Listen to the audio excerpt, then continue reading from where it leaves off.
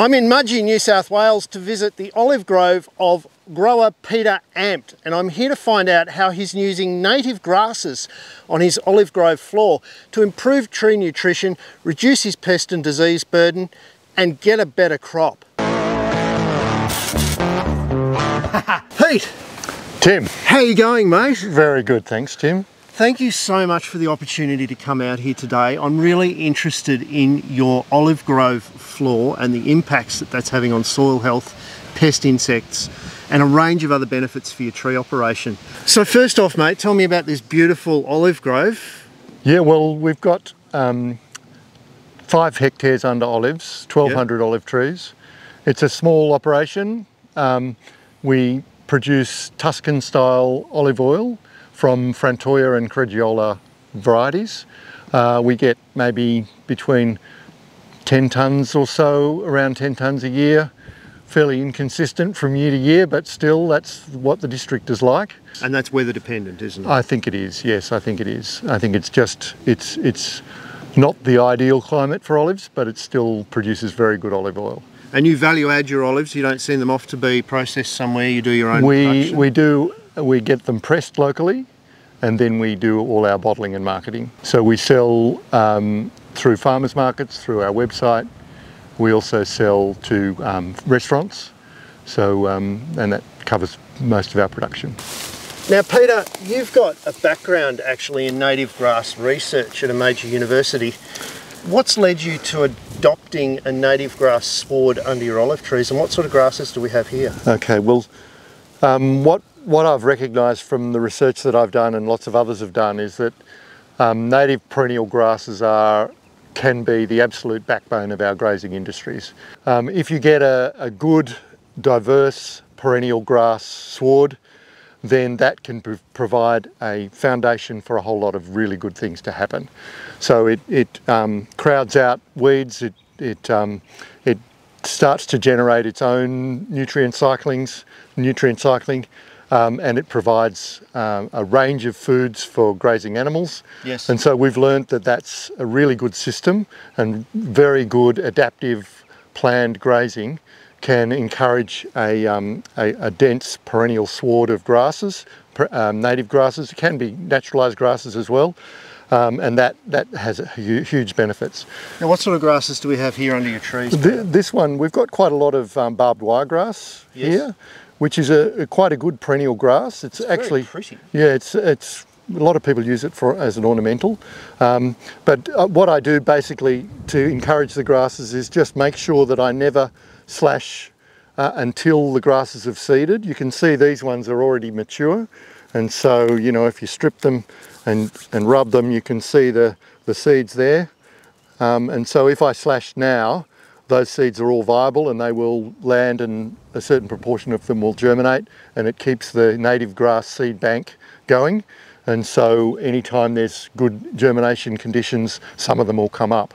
And that means that you just get this range of grasses, and they self-regenerate, and they protect the soil.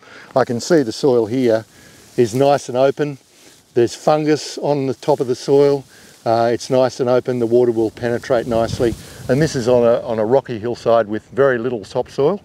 And so this is built up over the years that I've been here. So Pete, how do you manage native grass swards under a crop so that it doesn't get choked out or overrun with weeds?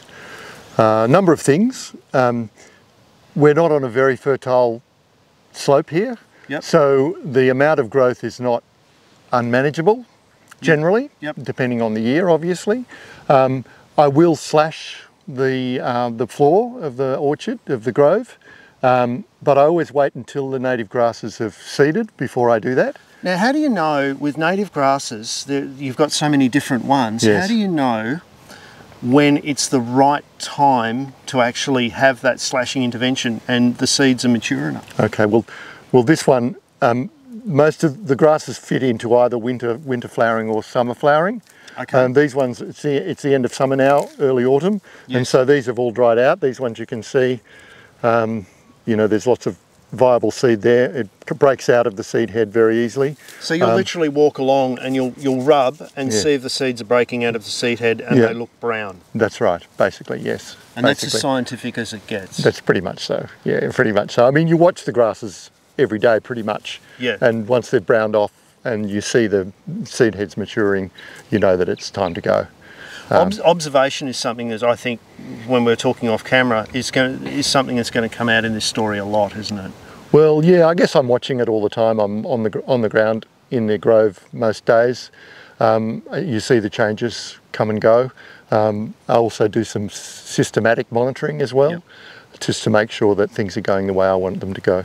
So don't slash the grass or cut underneath the trees when it suits you. Do it when it suits the grass and the trees. Basically, yes. And essentially, the native grasses look after the weeds. If you've got a good dense sward, you'll get very little weeds, because most weeds are volunteer plants that colonise bare ground. And if you've got good native grasses, then it just doesn't really happen. So I have never controlled weeds in this grove. Now I notice you've also got quite a bit of mulch under the trees here. You actually use the prunings from each tree, put them through a mulcher and put them onto the base of the tree every winter? I do. And that works well. I mean, it basically protects the soil as well under the trees. Yes. It stops the grasses being too dense under the trees generally, because you've got all of that mat of prunings. Right. But also, so by putting the prunings back underneath in a mulched condition, you're actually managing the density of the grass. To an extent, yes. And it's also good for water, because you can see we've got an irrigation sprinkler there. Yep. And so if the water's falling on the mulch, it drips through and you get a humid layer, and so you get more effective use of water with the mulch. Now I suppose you're also probably going to have a very high carbon to nitrogen ratio, which is going to suit beneficial fungi as well, aren't you? Well, there's certainly fungal attack in the litter here, which is what I look for. You want the fungal material there. Yeah. So you'll actually go through and you'll have a look for the evidence of fungal attack, which is spores in the leaf litter, and that's a good sign, you reckon? It's a good sign, yeah, definitely. Now I suppose because you're using native grasses, you're also encouraging the colonisation of fungi that's optimised for this particular soil too, aren't you? Exactly right, exactly right. Those mycorrhizal fungi that are specific to these grasses would be here.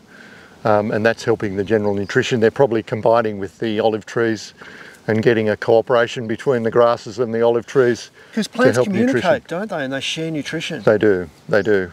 And also in a relatively poor soil, rocky hillside like this, you only need a small amount of labile nutrients, and the fungi and the association between the fungi and the plants helps to generate that small amount of labile nutrients. And that helps to provide the nutrition to the tree. So if we start to interfere with herbicide and get rid of these grasses, we then remove the fungi, and so we remove the labile nutrition, and we have to start on a chemical fertiliser route. Well, that's right. I mean, I do leaf testing of these trees to determine whether they're deficient in anything, and so far they're fine. There's no significant problems, and so I know that just maintaining the grass here is enough to provide the nutrition that the trees need. Now Peter, you do have some insect pests in the grove. Yes, the main pest of olives in the southeastern Australia is the olive lacebug. And this is some of the evidence of damage. It's called lacebug because it makes a lacy look on the leaf like that. Yep. And they suck the sap from the leaves and they lay their eggs in the leaves. Right. So this is something you have to control with a spray. It is. We were organic, but we couldn't control lacebug with organic methods. We tried cultural methods, we tried organic pyrethrums, but they weren't effective enough to control the lacebug. And if it gets really bad, a tree will completely lose its leaves and even die off at the base. And obviously you're running a business, that's not an appropriate response. No, and it was when we had a really big crop and we had a massive lacebug problem that I thought, this is not working, we've got to intervene. And we use a synthetic pyrethroid, which just hangs around a little bit longer than the organic one. Yep. And it is effective, but we've got to do it once and then 2 weeks later to get the eggs that hatch from the leaves. So Now you're finding that this is interfering with some of the beneficial insects, but you're saying that the grass sward is actually serving as a recharge for those insects when you intervene. I think so. I mean, there's a huge range of insects that live in the grass sward, and that's what you want. You want a big variety. You don't want just the pest insect. You want lots of insects. And you want a community. That's right. And we have lots of birds that colonise the grove and the grasses. Yes. And so that's what we want. When we spray, we will kill beneficials that are in the trees, but we don't kill the beneficials that are in the grass. And so they're still here. So we're just spraying directly on the trees, and it's a contact spray, and so it would have some effect on the beneficials in the grass, but they still seem to come back. So using appropriate chemicals at the right time of day, yes, so that you're not interfering with insects as they're flying, yes, and ensuring that you only spray when absolutely required, and that you follow up so that you don't continue to have a pest disease problem. By maintaining the grass sward under the trees, you're seeing an explosion in beneficial insects and a vibrant community. That's what we're seeing, yes. Now you're also using cultural means to control this bug. Yes. That includes pruning. How do you prune the trees to control the bug? Well, basically we do the classic wine glass shape. Yes. So we want the branches, vase pruning, we want the branches around the outside. We want a relatively hollow middle. Yes. That's easier to harvest. It also allows the spray to penetrate better. Yes. And you're also getting rid of unviable branches which are more likely to get attacked by insects. And you're removing that, I suppose, that warm, damp environment where you've got a habitat for those insects to breed up out of control. Right. The only other ingredient is I do systematic monitoring of the insect population. And you do that via pheromone traps, or do you do No, I do that just with the simple, I've got a sheet on a frame, and I've got a banger. Yes. And you bang a branch 3 times and you look at the insects that fall out. And you have a threshold then? Yeah, and I do that, you know, through the whole grove. And I can see pretty easily then whether the numbers are picking up, whether it's getting to the point where I think it's right time to spray, or whether I can not spray. Or maybe I might spray only the sections that are affected, rather than spraying the whole grove. Yes. So that allows me to have the information I need to know how to control the pest. So how many trees would you monitor per block using that method? I would probably walk through, it would take me an hour. I would bang about 50 trees, I would say. Over the 4 blocks? Over the 4 blocks, so about 10 a block or so? Yeah, something like that. Probably more than that, actually, thinking about it. And are you seeing a lot of beneficial insects in that sample as well? So it's a good way to keep an eye on what you've actually got. Lots of spiders, lots of ants, lots of ladybugs, so yeah, a range of things. So I know that they come back after the spray, which is really encouraging. Now this underfloor treatment is also building fertility in your grove. Let's go and have a look at some native soil that's just under the bush up above us. Yes. And then let's have a look at the fertility that you're building in this soil in the grove. Okay, great. Now Peter, the difference between your grove down here and the native woodland just up here is quite stark, isn't it? It is, yeah. We're sort of on the lower slopes of this hill. Yes. The upper slopes of the hill are just basically skeletal soils, hardly any soil at all, just rocky. And there's calitris pines growing there, which indicates very low fertility.